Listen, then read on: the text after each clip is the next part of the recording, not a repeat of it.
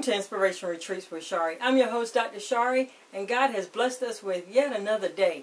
It is April the 17th, 2015, and like I said, God has blessed us with another day. We just have to give Him glory because He is the one who is keeping us and not we ourselves.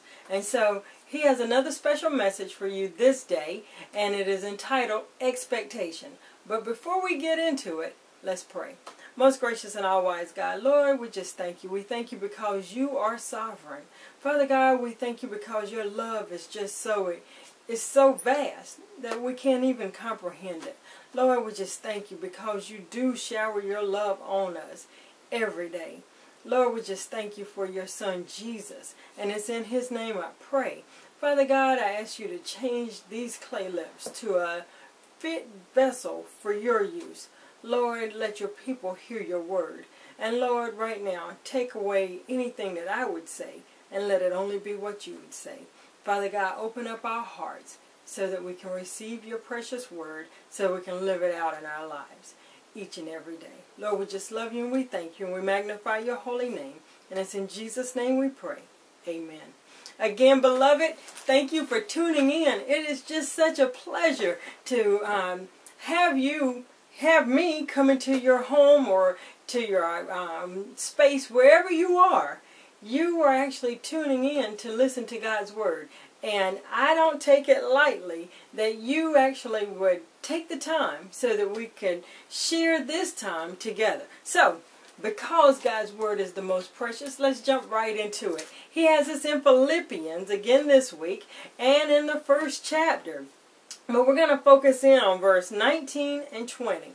And so, read it along with me. Grab your Bible. Grab your Bible and read it along with me. Philippians chapter 1, verses 19 and 20. And it reads, "For I know that this shall turn to my salvation through your prayer and the supply of the Spirit of Jesus Christ, according to my earnest expectation and my hope, that in nothing I shall be ashamed, but that with all boldness, as always, so now also Christ shall be magnified in my body, whether it be by life or by death." God's word for you this day, the message is entitled Expectation. Expectation. Expectation is when you're looking forward to something. You're thinking about, well, what could it be? You can either expect something to be good or you can expect for it to be bad. But there is expectation. That's all. You get on the edge of your seat waiting in expectation. You're expecting something. You're looking forward to it happening. And it's just a great illustration of this. Today, actually, I got a certified letter in the mail. And so the expectation is it's a certified letter. Number one, you know that's important.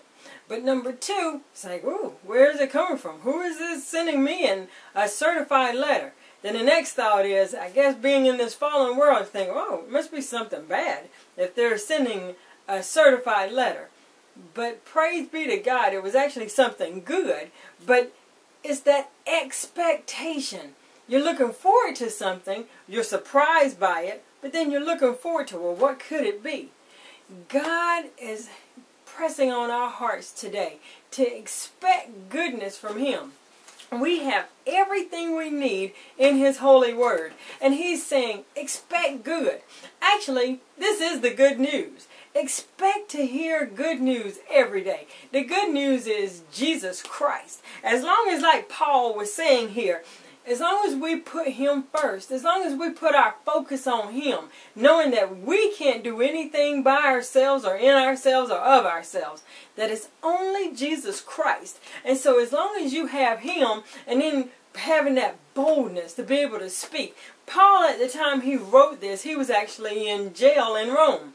And he didn't know if he was going to live or die. He didn't know if he was going to be set free or be executed. And so having that expectation that Jesus Christ, no matter what, Jesus has you.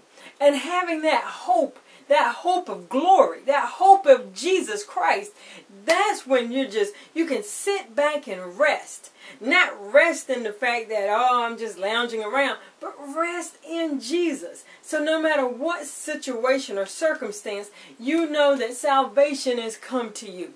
In this case, for Paul, salvation was, he wanted to be saved from execution. But no matter how it went, he was still all right with it, because either way it went, he knew that Jesus had him. That's the assurance. That's the expectation. That's the confidence in expectation that Jesus Christ is the good news. He has good news. And all the days of our lives, as we have him, as we rest in him, then we actually have good news. It is just a different place, a different state of being, when that you know that, okay, surely no one really wants to die, but when you are ready for death, that means that you can live fully this life for God. Whatever he tells us to do, we want to be bold soldiers speaking forth on the behalf of Jesus Christ, knowing that it's not what we're saying, but what the Holy Spirit is giving us to say, that we can speak with confidence that Jesus, he is our all in all. If you do not know Jesus this day, have an expectation of good in your life. The good is Jesus Christ. Expect good news. Actually, it's coming to you right now. The good news of Jesus Christ, that he came from heaven. He's actually part of the Godhead. He is God. He came to this earth so that he could settle a sin debt that was created by man, but filled in the gap for us so that we can have reconciliation with the Father, so that salvation, we can be snatched out of the pit of hell and placed in heavenly places because of him. We're not only just snatched out of hell, but we're put in heavenly places and then made to be joint heirs with Jesus Christ. So everything that Jesus Christ has, we have, because we are now in him. When we're in him, that's the good news right there. That he came, he bled, he died, he suffered for us.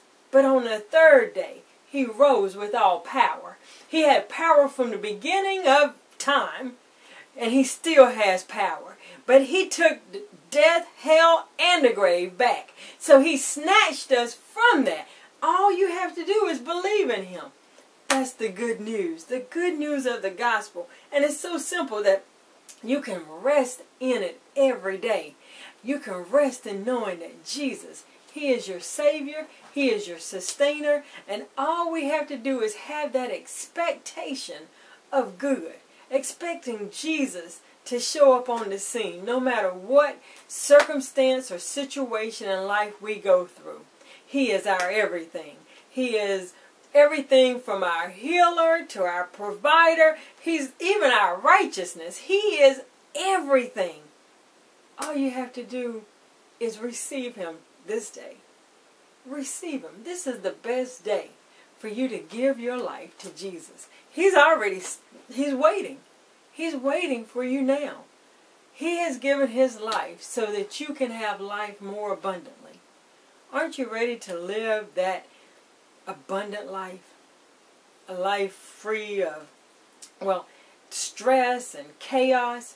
Although there's stresses in this life, we're not living this life to this part only. That is only this earth realm. Once you have Jesus, he's the eternal God. And so you look forward, you expect to live eternally with him. Say this prayer with me and mean it from your heart. Give your heart to Jesus. Expect him to do great things with it. And then hope. Resting with that hope.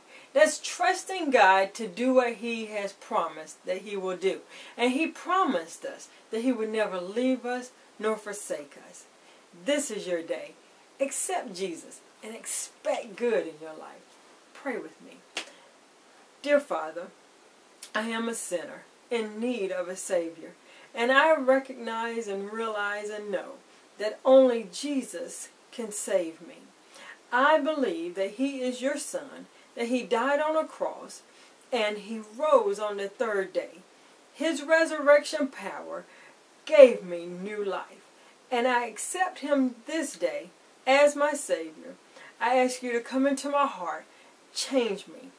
Change me from everything that I've done wrong, and clean me totally by His precious blood, and keep me every day of my life. I expect good because I am in Jesus now. I accept Him. I surrender. In Jesus' name, amen. If you just said that prayer with me and you meant it from your heart, you said it with your lips, but you meant it from your heart, God, He heard you, and now you can expect good. Expect the good news. Share the good news of Jesus Christ. I encourage you, get into a great Bible teaching, Bible believing church so that you can learn more about God's Word and also the principles of God's Word so that you can live it out daily. If you said that prayer with me, please send me an email at shari@inspirationretreats.com so I can praise God along with you that now you are part of the family. That's what this is all about. So that souls are precious to God. You are precious to God. Every bit of you.